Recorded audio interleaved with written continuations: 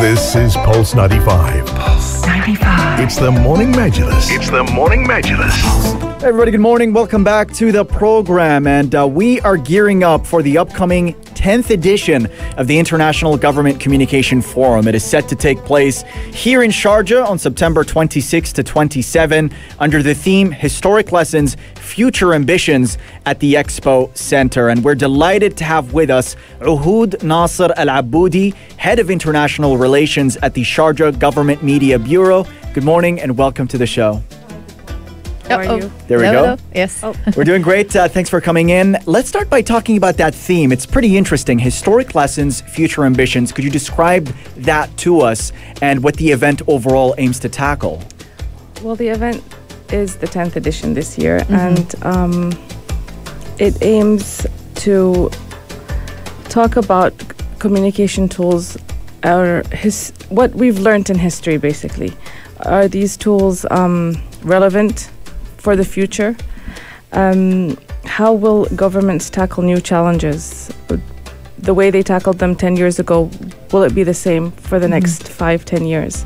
Speaking of social media, so this year's forum, the International Government Communication Forum, is organizing exciting brainstorming sessions and also youth interactions to initiate conversations, to mobilize the youth alongside the key stakeholders such as the media, the social media influencers, and so on.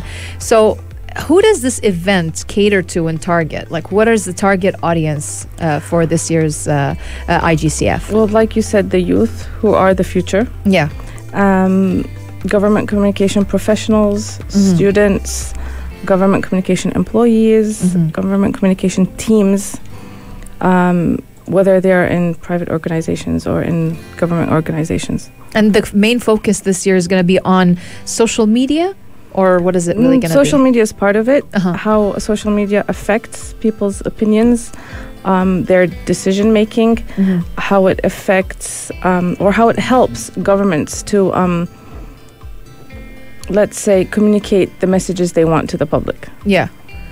Okay, and can you take us through the planning process to organize such an event? So I'm sure it's a lot of work, especially within the pandemic. We're still going through the pandemic. Yes. Yeah. It's still there. And it doesn't look like it's going to go away anytime soon. Not anytime soon.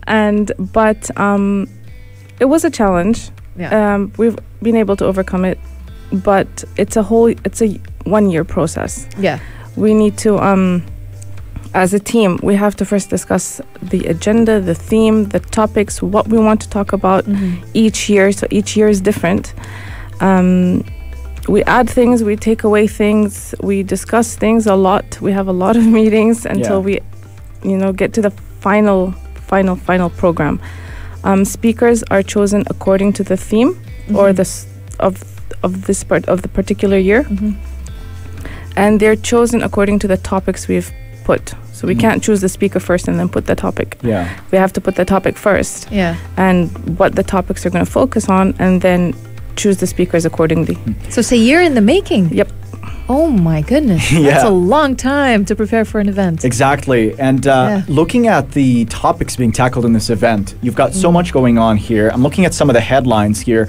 One says how COVID-19 is changing the world. That's going to be one of the talks. Another one is how to break the hold of conspiracy theories.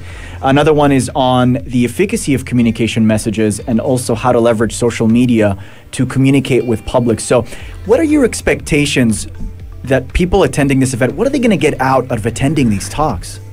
Well, we want them obviously to get the best out of the event and to get as much information as they can in regards to the topics and the theme of this year.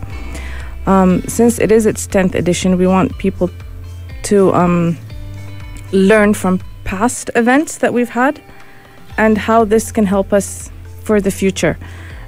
The event is a learning process. Every year is different practices in government communication, how governments have developed their communication strategies and methodologies over the years, especially this past year and a half. We've had governments that had to do on-spot decisions and effective communication, just to control the things that have been going on in their individual countries. Especially I'm talking about COVID. Yeah, definitely. Yeah. I'm looking at the agenda for this year on the 26th and 27th of the IGCF.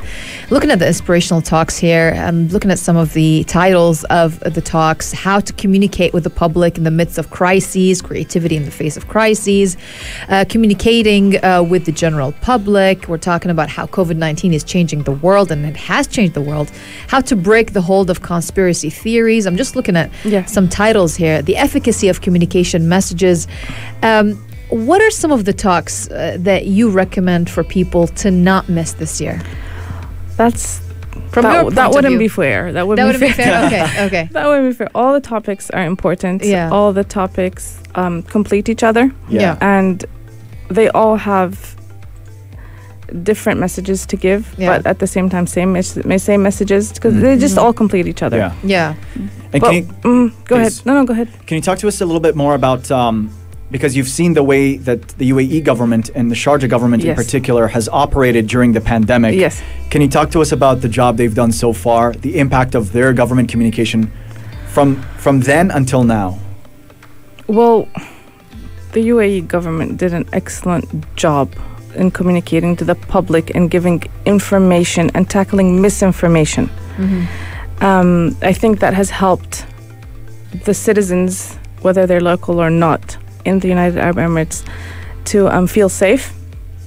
I think that's very important when you live somewhere, is to feel safe. And I think that's what, or I believe that's what the government was able to do, is keep everybody safe and always up to date with new information that's been coming in.